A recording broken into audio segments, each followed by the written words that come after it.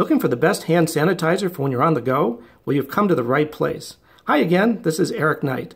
I've been inventing consumer products and services for over 35 years, some of which you may have used yourself. And it's not uncommon for people to ask me what I recommend on a variety of consumer products. So through my company, I put together this YouTube product recommendation channel. It's fun for me. I don't get paid by product manufacturers, not a penny. So what you hear is my absolute genuine opinion. I'm here today to give you my thoughts on the best hand sanitizer for when you're on the go. And it's not what you may expect. Those little bottles you can find just about everywhere, they're typically 2.5 ounces, cost about $1. That's okay, but if you use it regularly, especially during cold and flu season, you can use up that bottle pretty fast. So what I recommend is finding an economical refill, like the 60-ounce bottle of the discount brand Equate.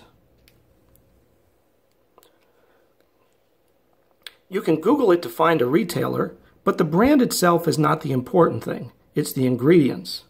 Look on the label for the percentage of ethyl alcohol.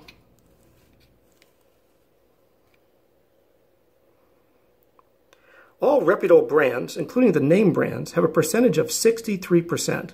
That's the key number, 63%. If you get that, it will work essentially the same as the name brands, and you'll save yourself a bundle.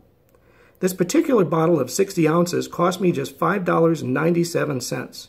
That would give you 24 refills of that little 2.5 ounce bottle.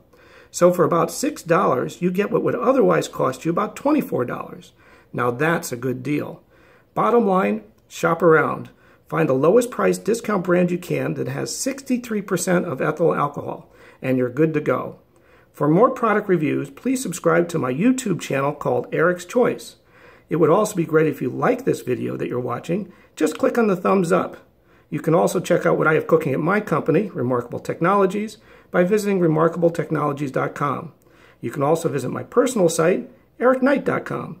And last but certainly not least, you can follow my very latest thoughts on Twitter at I_Eric. That's the letter I, then an underscore, then Eric. Until the next product review, see ya!